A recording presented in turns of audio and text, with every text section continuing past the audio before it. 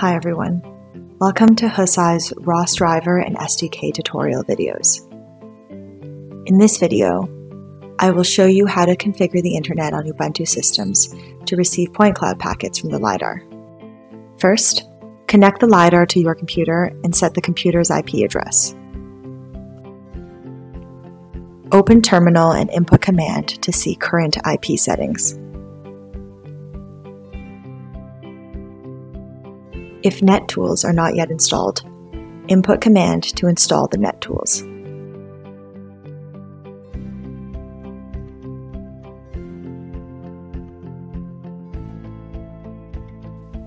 Now check the IP address again.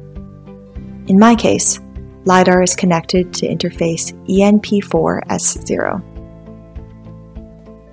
The IP address of that interface is not configured yet. Input Command to set the IP address for interface ENP4S0. The computer IP address should be set within the same network segment, but not the exact same address as the Lidar IP. The connected Lidar's IP address is 192.168.1.201. Here, we set the computer IP address to 100 to make them in the same network segment. Double check. IP address of ENP4S0 has been successfully configured. Open browser and input Lidar IP to see if we can visit the Lidar webpage.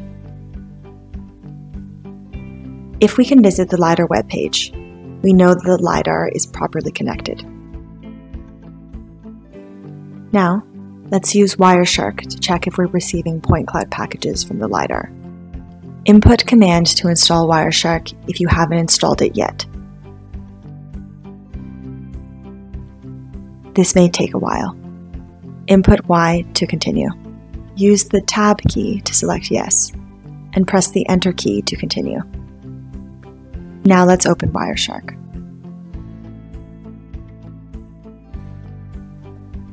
Double-click the interface ENP4S0 to see the data packages. We can see that there are many packages from the Lidar.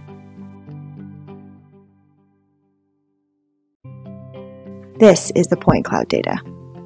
Now we're sure the Lidar is connected and we're receiving the point cloud data. Alright, that's all for this video. See you in the next one.